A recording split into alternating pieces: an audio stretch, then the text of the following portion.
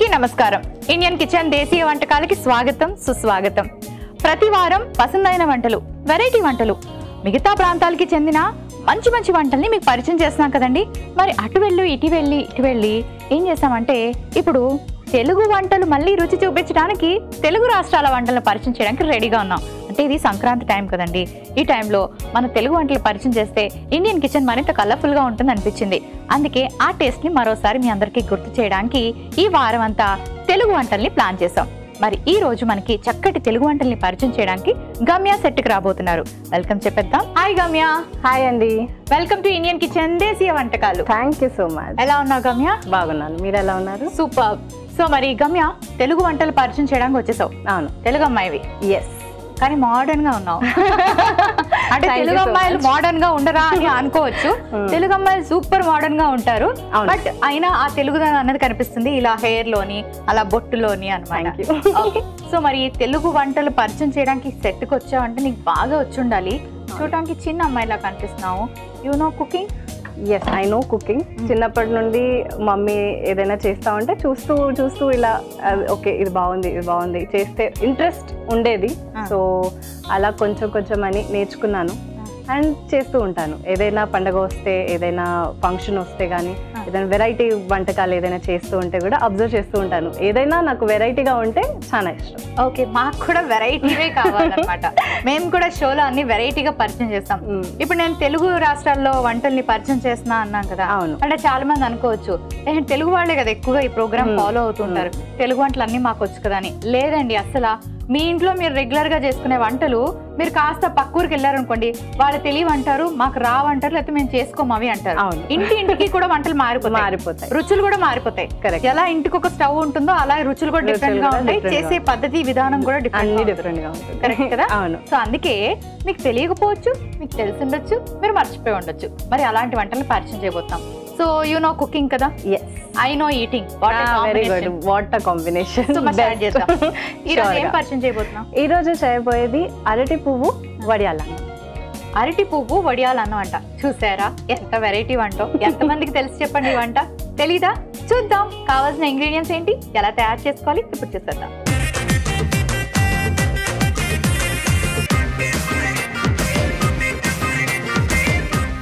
Okay, ఈ రెసిపీకి కావాల్సిన ingredients రెడీగా ఉన్నాయి. వడియాలు. సో ఈ వడియాల్ని ఇది ఇలా ఇవి మీరు బాగా ఎక్కువ వండుకుంటారా? ఎక్కువగా కాదు, కానీ అప్పుడప్పుడు. ఆంధ్ర సైడ్ అంటే తెలుగు రాష్ట్రాల రెండిట్లోని కూడా వీటిని బాగా వాడతారు. దీన్ని చాలా రకాల కర్రీస్లో వేస్తారు. టొమాటో కర్రీ, ఎగ్ కర్రీ, ఇలా రకరకాల కర్రీస్లో వేస్తారు. అయితే ఈ రోజు మీరు వెరైటీగా అన్నంతో చూపించబోతున్నారు. దీన్ని ఫస్ట్ ఏమైనా చేయాలా? ఫ్రై చేయాలి. ఓకే, ఇవి అన్ని తాలింపు వేయాలి. ఓకే, అయితే ఇది ఇటువైపు ఫ్రై చేద్దాం, ఇటువైపు తాలింపు వేద్దామా?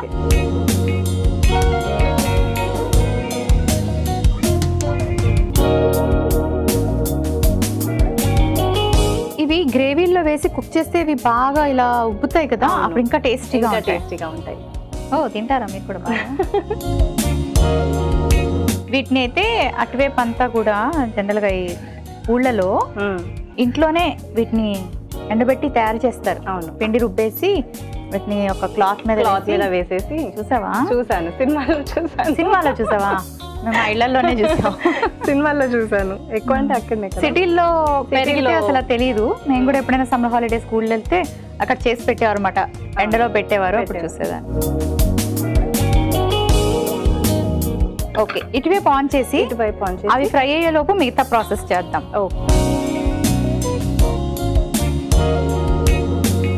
వాటిని నార్త్ ఇండియన్స్ నార్త్ లో ఎలా తింటారో చూసారా? వడియాలనా? చూడలేదా? వాటిని ఇప్పుడు బాగా ఫ్రై చేస్తారు. అవును, మిక్సీలో వేసి పౌడర్ చేస్తారు. అవును, అంటే అవి ఫ్రై చేశాక కొంచెం ఎండుమిర్చి ఉంటుంది కదా, ఎండుమిర్చి కూడా ఫ్రై చేసి దీన్ని ఎండుమిర్చిని కలిపి మిక్సీ పడతారు. పౌడర్ లాగా వస్తుంది కదా, మనం కందిపొడి ఎలా అన్నంలో వేసుకొని తింటాం, అలా దాన్ని రైస్ లో మిక్స్ చేస్తారా? బాగుంది ఇది కూడా. నార్త్ లో అంతా వాటిని అలా తింటారు. ఓకే ఓకే, ఈ తాలింపు ఇవి వేసేయాలి. తాలింపు ఆవాలు, జీలకర్ర, పచ్చిశనగపప్పు, మినపప్పు వేసుకుంటున్నాం.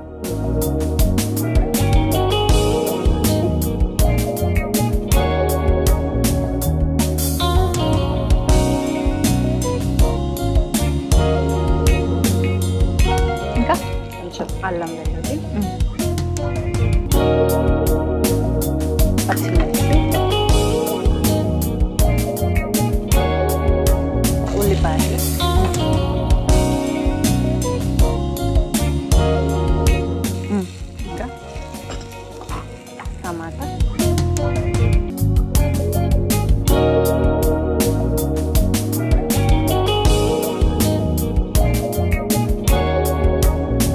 అరటి పువ్వు. ఓకే, సో అరటి పువ్వు స్పెషల్ ఇందులో. అవును, అరటి పువ్వుతో బోల్డ్ అనే వంటలు ఉంటాయి. అరటి పువ్వు వడలు, అరటి పువ్వు కూర ఎన్నో చేసుకోవచ్చు. మీ ఇంట్లో బాగా వండుతారు అరటి పువ్వు? ఏదైనా స్పెషల్ ఒకేషన్ ఉంటే వండుతాము. ఓకే, లేదంటే కామన్ గా అయితే ఇది ఆఫ్ చేసేసాను అయిపోయి. ఓకే, ఇది ఫ్రై అయిపోయాయి. ఇక పసుపు,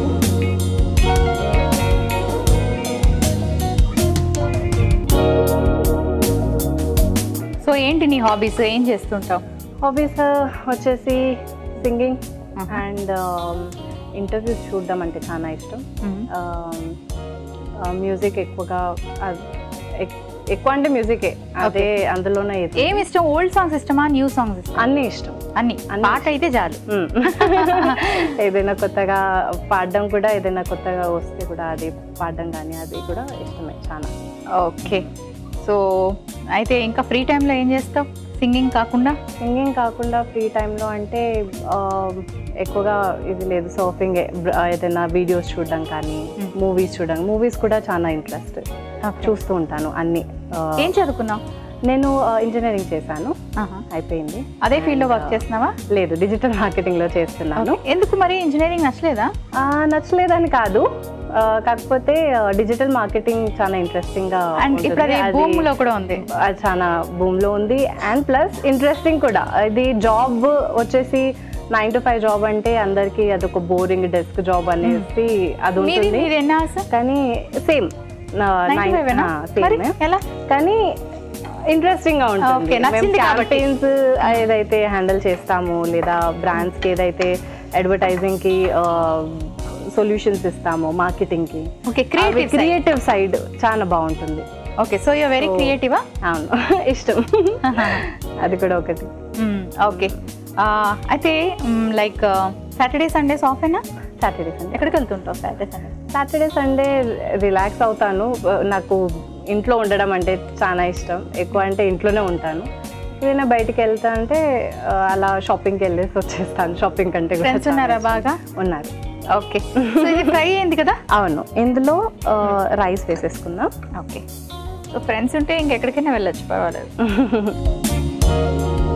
సో ఇప్పుడు కుక్ చేసి పెట్టుకున్న రైస్ వేసుకున్నాం. ఇంకేమైనా ఉన్నాయా? సాల్ట్ స్పూన్తో వేసేసి.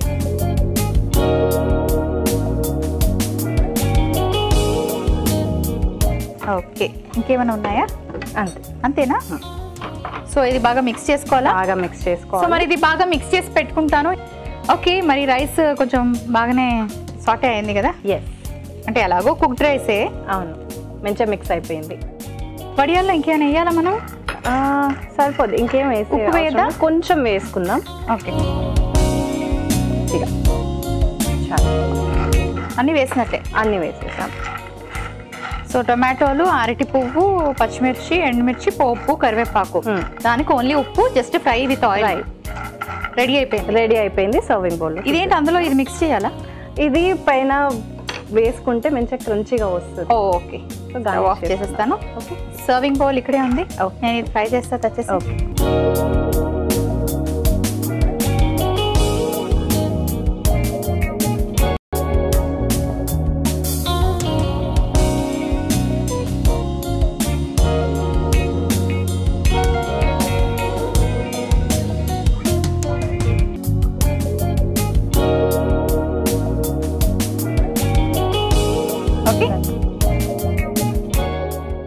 రెసిపీ రెడీ అయిపోయింది.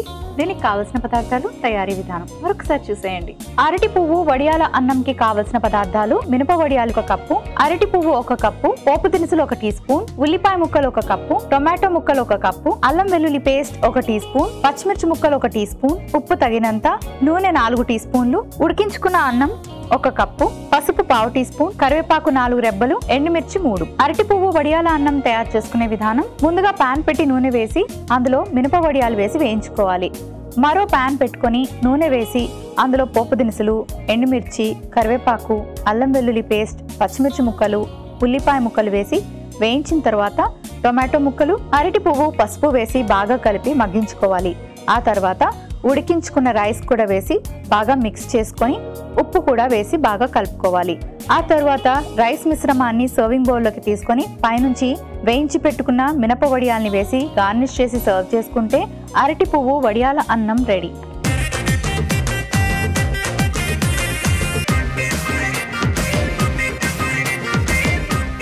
ఈ రెసిపీకి కావాల్సిన పదార్థాలు, తయారీ విధానం మరోసారి చూసారు కదా. మరి ఇప్పుడు నేను టేస్ట్ ఎలా ఉందో చెప్తాను. టేస్ట్ చేద్దామా? ఎస్. అరటి పువ్వు కొంచెం డిఫరెంట్గా ఉంటుంది, కాస్త చాలా మంది చేదొస్తుంది తినరు కూడా. అవును. అండ్ అలాగే ఇలా వడియాలు కర్రీ చేసుకోవడం చాలా మందికి తెలుసు, కానీ ఇలా ఫ్రై చేసి వేయడం తెలియదు.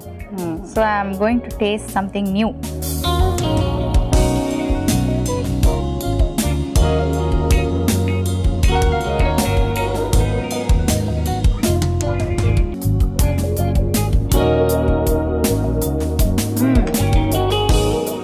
వడియాలు సూపర్గా ఉన్నాయి కదా. క్రంచీ.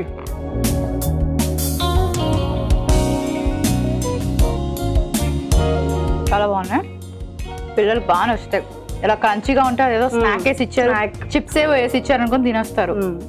అండ్ అరటి పువ్వులో ఉన్న చేదు కూడా తెలియట్లేదు. బాగుంది, వెరీ టేస్టీ. సో మరి నెక్స్ట్ ఏం పరిచయం చేస్తున్నాం? నెక్స్ట్ వచ్చేసి కోడిగుడ్డు అరటి దూట కూర. ఓకే, సో మరి కోడిగుడ్డు అరటి దూటతో కూర అంటే చాలా వెరైటీగా ఉంది కదా. సో మరి దీనికి కావాల్సిన ఇంగ్రీడియంట్స్ ఎలా ప్రిపేర్ చేసుకోవాలి? కోడిగుడ్డు అందరూ వండుకుంటూ ఉంటారు, సేమ్ ఒకటేలాగా కాకుండా డిఫరెంట్గా ఎవరైనా తయారు చేయాలి అనుకుంటే మాత్రం వాచ్ చేయండి. మరి కావాల్సిన ఇంగ్రీడియంట్స్ ఇప్పుడు చూద్దాం.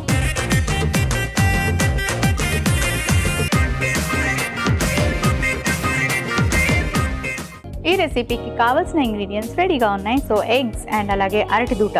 ఎస్, అరటి దూటతో చాలా తక్కువ ingredients, very simple. Very simple. Start చేద్దాం.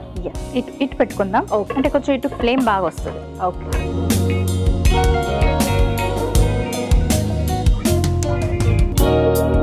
యా, ఫస్ట్ ఏం వేయాలి? ఫస్ట్ ఆయిల్ వేయాలి.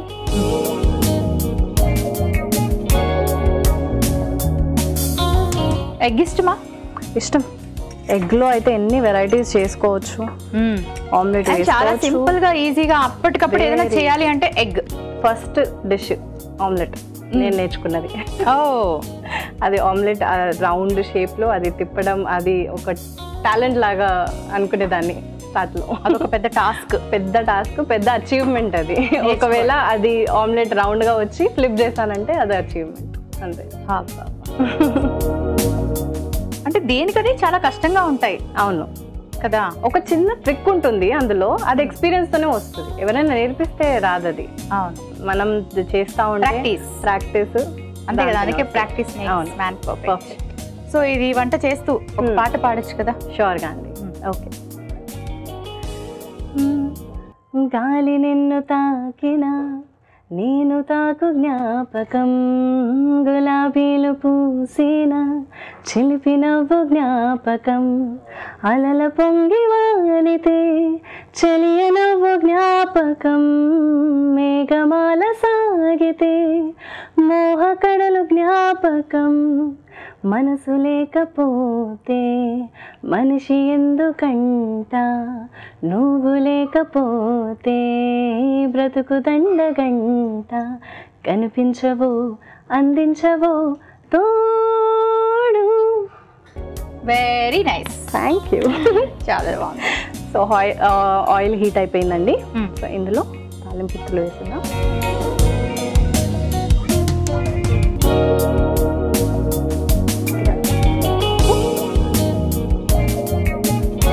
తర్వాత ఉల్లిపాయలు, పచ్చిమిర్చి, అల్లం వెల్లుల్లి పేస్ట్,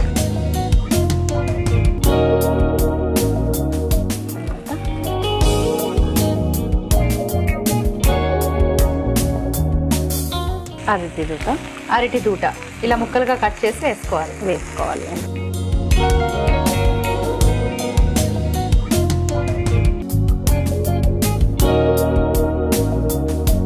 పసుపు,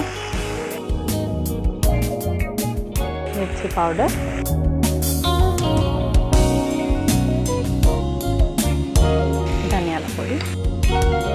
ధనియాల పొడి. ఓకే. ఇది ఫ్రై అవుతుండగా అండి ఇంకో ప్యాన్ లో మనం ఎగ్స్ స్క్రాంబుల్ చేస్తాం. స్క్రాంబుల్ చేయడం వేరే ప్యాన్? వేరే ప్యాన్ లో. ఓకే, అయితే ఇది కుక్ అవ్వాలి కదా? అవును, మూత పెడదాం. పెట్టేసి. ఓకే ఓకే, అది వెలిగించిన.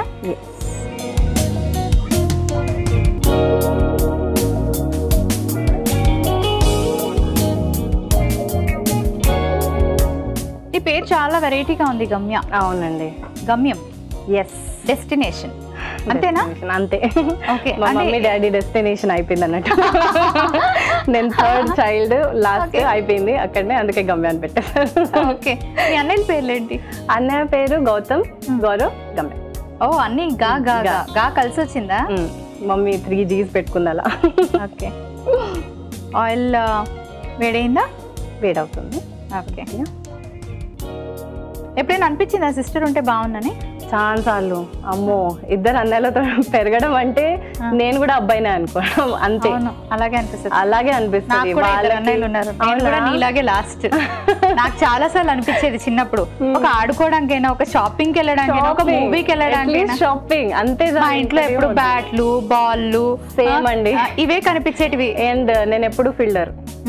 బాల్ బౌలింగ్ దొరికేది కాదు, బ్యాటింగ్ దొరికేది కాదు, ఎప్పుడు ఫీల్డరే. పోయి బాల్ తీసుకురావడం అంతే తప్ప వాళ్ళిద్దరు ఆడుకుంటారు. ఇంట్లో అబ్బాయిలు అంటే అన్నయ్యలు ఉండి మనం ఇంట్లో పెరిగితే will become very strong. That is for sure. అవునా? అలా అనిపించింది. ఓన్లీ అమ్మాయిలు ఉన్న ఇంట్లో అయితే అట్మాస్ఫియర్ వేరేలా ఉంటుంది. సో బయటికి వచ్చినప్పుడు ఎవరితో మాట్లాడాలన్నా ఏదైనా చేయండి, ఒక ధైర్యం ఉంటుంది. అంతేనా? కరెక్ట్. అన్నిటికీ ఒక అడ్వాంటేజ్, డిసడ్వాంటేజ్ ఉంటుంది. కానీ ఇంట్లో గర్ల్స్ ఉంటే డ్రెస్సెస్ ఎక్స్చేంజ్ చేసుకోవడం, షాపింగ్ వెళ్ళడం ఉంటుంది, ఇవన్నీ మిస్ అవుతాం. ఓకే, ఆయిల్ హీట్ అయిపోయిందండి. ఇప్పుడు ఎగ్స్. ఈ గుడ్డును అలా కూడా విరగొట్టచ్చు అని నాకు ఇప్పటివరకు తెలియదు.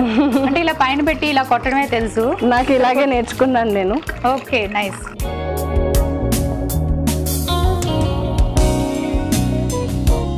టూ ఎగ్స్ స్క్రాంబుల్ చేయాలి కదా? స్క్రాంబుల్ చేసుకుంటే ఓకే. ఓకే, సో మరి స్క్రాంబుల్డ్ ఎగ్ ఫ్రై అవుతుంది కదా, ఇందులో ఏమైనా వేయాలా? కొద్దిగా సాల్ట్ వేస్తే సరే. ఓకే, ఇప్పుడు ఇది సాల్ట్ వేసాక బాగా ఫ్రై చేసుకోవాలి, అండ్ ఇది కుక్ అవ్వాలి. అవును, చూద్దామా ఇది ఎంతవరకు వచ్చిందో. అరటి దూట బాగా మెత్తగా అవ్వాలంటే కుక్ చేసుకోవాలి. కల్పన ఒకసారి ఇది. ఇది వేయచ్చా? ఇది వేయి.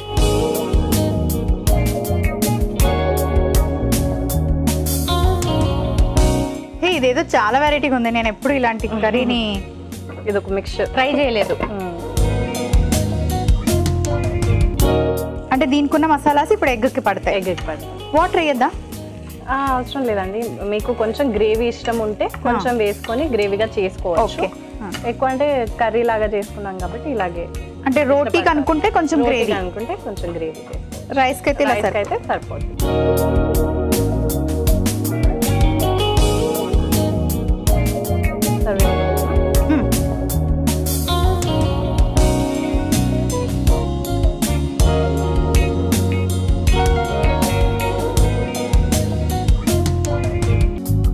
మూత పెట్టేద్దాం దీని మీద. ఓకే, వెరైటీ రెసిపీ రెడీగా ఉంది. మరి దీనికి కావలసిన పదార్థాలు, తయారీ విధానం మరొకసారి చూసేయండి. కోడిగుడ్డు అరటి తూట కూరకి కావలసిన పదార్థాలు: అరటి తూట ముక్కలు 1 కప్పు, గుడ్లు 2, టొమాటో ముక్కలు 1 కప్పు, ఉల్లిపాయ ముక్కలు 1 కప్పు, పచ్చిమిర్చి ముక్కలు 1 టీ స్పూన్, కరివేపాకు 4 రెబ్బలు, అల్లం వెల్లుల్లి పేస్ట్ 1 టీ స్పూన్, పోపు దినుసులు 1 టీ స్పూన్, ఉప్పు తగినంత, కారం 1/2 టీ స్పూన్, పసుపు 1/2 టీ స్పూన్, ధనియాల పొడి 1/2 టీ స్పూన్. కోడిగుడ్డు అరటి తూట కూర తయారు చేసుకునే విధానం: ముందుగా పాన్ పెట్టి నూనె వేసి అందులో పోపు దినుసులు, కరివేపాకు, ఉల్లిపాయ ముక్కలు, పచ్చిమిర్చి ముక్కలు, అల్లం వెల్లుల్లి పేస్ట్, టొమాటో ముక్కలు వేసి వేయించుకోవాలి. తర్వాత అరటి దూట ముక్కలు, పసుపు, కారం, ధనియాల పొడి వేసి బాగా కలిపి మూత పెట్టి మగ్గించుకోవాలి. తర్వాత మరో పాన్ లో నూనె వేసి గుడ్లని స్క్రాంబుల్ చేసి కొంచెం ఉప్పు వేసి ఫ్రై చేసుకోవాలి. ఆఖరిలో స్క్రాంబుల్ చేసి పెట్టుకున్న గుడ్లని అరటి దూట కూరలో వేసి బాగా మిక్స్ చేసుకొని సర్వింగ్ బౌల్లోకి తీసుకొని సర్వ్ చేసుకుంటే కోడిగుడ్డు అరటి దూట కూర రెడీ.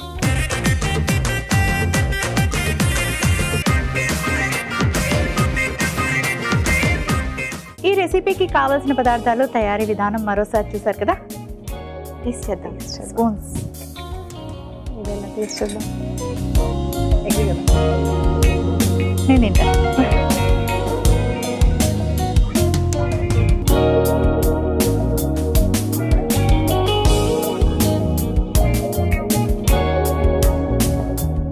ఎప్పుడు చేసినట్టే వచ్చిందా? బాగుంటుంది, చాలా బాగా వచ్చింది. ఓకే, సో మరి చూసారు కదండి, వాళ్ళ 2 రెసిపీస్ కూడా చాలా సింపుల్ గా ఈజీగా చాలా టేస్టీగా ఉన్నాయి. తప్పకుండా ట్రై చేయండి. సో గమ్య చాలా బాగున్నాయి 2 రెసిపీస్ కూడా. Thank you. సో ఆఫీస్కి వెళ్ళేటప్పుడు ఇలాంటివి ఏమైనా మమ్మీ ప్రిపేర్ చేస్తుంటారా? అవును, అంటే పాపం త్వరగా ప్రిపేర్ చేసి నీకు బాక్స్ ఇవ్వాలి కదా. ఇవ్వాలి అని అది బాక్స్ లో ఉంటుంది. మళ్ళీ మంచిగా రోటీతో పాటు కర్రీ చాలా బాగుంటుంది. మీ ఇంట్లో ఏంటి ఎక్కువ రోటీ తింటారు? రోటీ తింటారు ఎక్కువగా. లంచ్ లో కూడా టిఫిన్ బాక్స్ లో ఎప్పుడు రోటీ ఈజీ కాబట్టి రోటీ ఏదైనా కర్రీ. బ్రేక్ఫాస్ట్ వచ్చేసి మహారాష్ట్రన్ వంటకాలు కొంచెం నేర్చుకున్నారు. అదే ఉంటుంది. దోశ ఇడ్లీలు కూడా ఉంటాయి. అది పోహా ఉప్మా ఇవన్నీ ఉంటాయి అన్ని. ఓకే, వెరైటీ అందులో కూడా అదే రోజు ఒకటే తింటే బోర్ వచ్చేస్తుందని. డిన్నర్ అయితే ఫుల్ హెవీ అండి. నాన్ వెజ్ డిన్నరే జనరల్ గా లైట్ తింటారు కానీ మేము హెవీగానే తింటాం. ఓకే, బిర్యానీ కానీ లేదా అవన్నీ కూడా. అంటే లీజర్ గా ఆఫీస్ అయిపోయి ఇంటికి వచ్చి ఫ్రెష్ అప్ అయి మంచిగా తినేసి పడుకోండి. బాగా తింటే బాగా నిద్ర కూడా వస్తుంది మంచిగా. సో తెలుగు సినిమాల్లో ఏ సినిమాలు, ఎవరి సినిమాలు ఎక్కువగా చూస్తూ ఉంటాం? ప్రభాస్. డార్లింగ్ ప్రభాస్ అంటేనే ఇష్టం చాలా. ఓకే, ప్రభాస్ సినిమాల పాటలు కూడా వచ్చా? వచ్చు, కానీ ఎక్కువగా అంటే ప్రభాస్ సినిమాలో డాన్స్ మేల్ కాదు, మేల్ డైలాగ్స్ అంటే ఎక్కువ ఇష్టం. అది ఎక్కువగా హైలైట్ ఉంటాయి కదా. ఓకే, మరి తెలుగు సినిమాలో ఎవరి పాటలు ఇష్టం? అంటే లైక్ ఏ సింగర్ పాటలు ఇష్టం? సింగర్ పాటలు అంటే నాకు ఎక్కువ అంటే శ్రేయా ఘోషాల్ అంటే ఇష్టం. తను అన్ని లాంగ్వేజెస్ లో పాడుతుంది కాబట్టి తను వర్సటైల్ సింగర్ అండ్ నా ఇన్స్పిరేషన్ కూడా. తనంటేనే చాలా ఇష్టం. ఓకే, మంచి పాటలు ప్రిపేర్ అవ్వు. షూర్, ఇంకొక ఎపిసోడ్ లో కూడా పాడించుకుంటా. షూర్ గాండి, తప్పకుండా. ఓకే, మరి చూసారు కదండి 2 చక్కటి రెసిపీస్, 2 చాలా టేస్టీగా ఉన్నాయి. తప్పకుండా ట్రై చేయండి. మరి తెలుగు వంటలైనా తెలియని వంటలు చాలా మందికి ఉంటాయి కాబట్టి తెలుగు వంటలు నీ వారమంతా పరిచయం చేస్తున్నాం. ఫాలో అయిపోండి, తయారు చేసుకోండి, టేస్ట్ ని ఎంజాయ్ చేయండి. రేపు కూడా మంచి రెసిపీస్ తో మళ్ళీ కలుసుకుందాం. Until then see you, take care, by.